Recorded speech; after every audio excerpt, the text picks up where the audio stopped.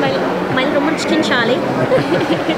I just taught myself guitar and piano and just kind of, it's usually like a flow, you know, where some people will stop and enjoy for a little while, sometimes for a few seconds, and sometimes they have to go off. It's always nice when people at least look, because sometimes if they just walk on by and don't look, I'm like, oh, they didn't even hear me.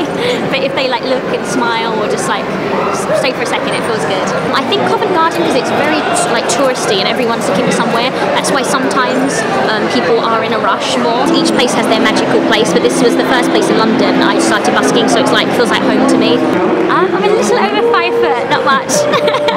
I'm proud of it. When I was younger, it's funny because I would like wear heels a lot and go around, and I think then I didn't really truly know myself, and now like I'm so confident in being tiny, and I kind of like it. And it is, I'm often the smallest one in the group, always, but it's like, I don't know, it's cool and I like it. I think the voice I can see myself more on if I was gonna go that route, because I think they let you kind of be, you know, yourself and be an artist, and I really want to keep that. But I also really like the independent life, but I see myself sharing my music all over the world, so really whatever way I can get out there, if I can keep my integrity and do it the right way, then I'm 100%. It's strange. I would say that Americans really show like the appreciation, like they'll come over and like hug you and like be like, oh my god. But then the English are like also so supportive. I actually was a little bit worried when I first came to London to perform, so I was like, oh, I'm used to so much love from like the American audience, like I wonder if the English will like it as well, and the Europeans. And it's so amazing. It's like I feel a little bit different, like maybe a little bit more reserved, but they are so supportive and so wonderful. So I was like, yes, I can get both audiences. I think whenever I'm in the zone and I'm loving it and I'm flowing, then I seem to really like attract people that are really enjoying it as well, which is most of the time. My dad has a lovely voice, but he was always kind of too shy to actually sing, I think, in public. So over the years, I've like gradually got him around to like singing with me. Sometimes we do street shows and stuff. I think that inspired me because he'd always sing to himself, and yeah, so I just love it. I've just always just like taught myself, and my dad brought out my voice from a young age because I think he could see that I had potential. I think it was really bad when I first started, but I was always wailing away. But you know, he would like work on my tone and kind of like just encourage me to just keep singing and like, you know, really go for it. And I think that when you have like a personality and you live life and you love life and you get out, people don't even notice, because my dad's really tiny my whole life, and like I never thought about him being tiny because he's got the coolest personality and he's so fun, everyone loves him. And then it wasn't until I like was quite old and I was like, you're like really tiny, like no wonder I'm so tiny. But it's like you don't really, I never noticed, like, and whenever I like look at like small girls, I'm always like, oh, they're so cute, and then my friends will be like, they're the same size as you, like, and I'm like, oh wow, that's cool. You know, I get inspired at really weird times. Like my best friend was over from Canada, and she was like talking, we're on the bed, and I don't know where it came from, and I was like, hold on, and I just ran into my bathroom, and she actually reminded me of it the other day, and I just grabbed my guitar and wrote like one of my favourite songs, It's Alive. It's my newest one out, and I came back in and we just carried on with our day and hung out and all that. And then she wrote to me just the other day, reminded me, she's like, oh, that was so magical, that moment where you just like ran in the bathroom and wrote that song so that I got to hear it all. So it hits me at really weird times. Sometimes in the middle of the night I'll wake up and just have like a melody in my mind or lyrics, and I just have to like get my pen and paper or grab my cell phone and record it. I sometimes see like my family members if they're going through a certain thing, or like I've written songs for my sister a lot in the past, and a lot of my really good friends, if something really moves them, either they can be like in a wonderful relationship or they can be going through like heartbreak or something, and I think sometimes for me it helps me kind of like express what they're going through, and then I share it with them and I'm like, oh, this is for you, and then it makes them feel so good about the situation. So even if they're going through something negative, I'm like, you inspired this, and I think it makes them feel special, and then I feel like I'm helping them as well. It's like a therapy kind of thing. Let me think, where would I like to go?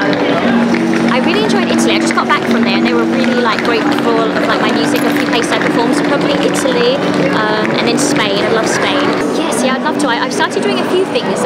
People have been calling and trying to set up little things in Europe, so I've just started that and I'm loving it, so I want to travel wherever I can. When you do it every day, sometimes it's like, ah, but I absolutely love it. Actually, a funny story, the very first time, I was really hot, it was in the summer and I had my boots on, and I was just like, oh my god, I almost felt like I was going to faint. It was like beaming sunshine, and I was like, oh, I've got to take them off. And then it felt so good, like when I was just singing, I was like, oh, I love this. So I kind of like felt like extra invigorated. So now, like whenever I can, cold, I'm just like, it feels better to be barefoot. So every now and again I'll put on some boots if I feel it. Well, I just actually bought a little rug that I actually found really reasonable.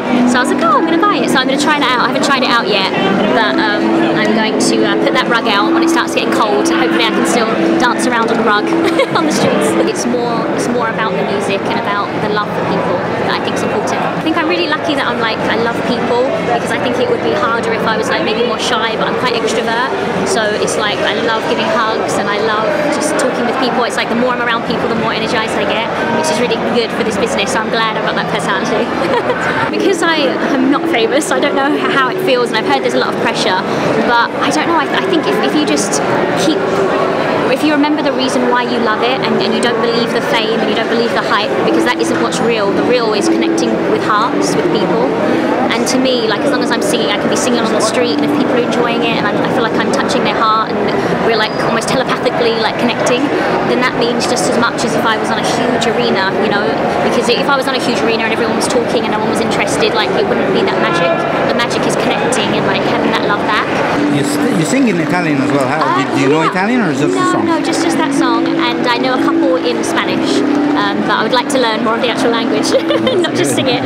Whatever you have, like, be proud of it and embrace it, and it's fun to be a little bit different. There's something inspiring and like feels really good about not going with the mold. So if everyone else is drinking, like, you know, I wouldn't, and I felt good in that. I was like, no, I'll have water, and there's something like empowering about it. I don't care if people make fun about it, or, you know, so it's cool. Like, be yourself. I think so, yeah. I feel pretty successful, because to me, success is happiness and joy and living life. Like, there's nothing better than feeling good in your heart, and that's what I believe success is. So it's not money or the big things. I think all that can come with it if you feel good in yourself, but the number one success is happiness.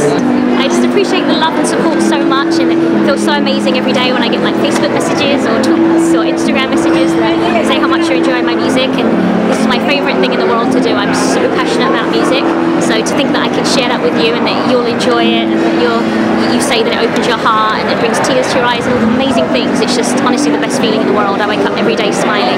So all the little cute girls, I'll give you all hugs because we can all line up and be the same. But no, like, love who you are, embrace who you are. It doesn't matter if you're really tall or if you're really little.